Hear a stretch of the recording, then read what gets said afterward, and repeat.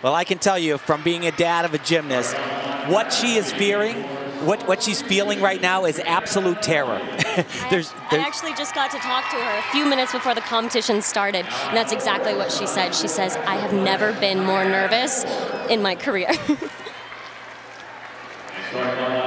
And it's got to always be fun to start on the balance beam, Nastia. I mean, if I had a choice, I would certainly want to start on something that's 4 inches wide. Yeah, not a fun event to start on for sure. So here we go, right here. First big test, and rock solid.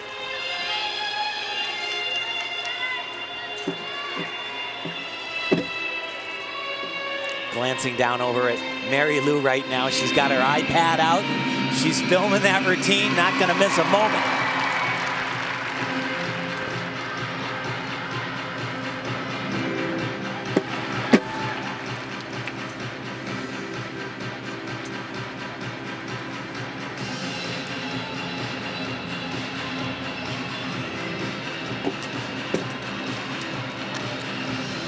Interesting combination. You normally don't see the pirouette into a leap, which makes it very unique, and I think that's what all these girls are going for. Dismount right here. Wow, great start. I'll tell you. Happy mama. The boss, the president of the fan club seems happy, so that's all that's important. I saw McKenna in training, actually. There's Mary Lou. I saw McKenna in training yesterday, and she actually looked really rough on beam.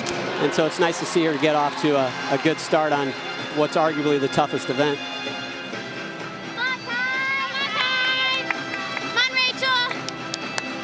You know, and it's funny, she, you know, in her initial bio,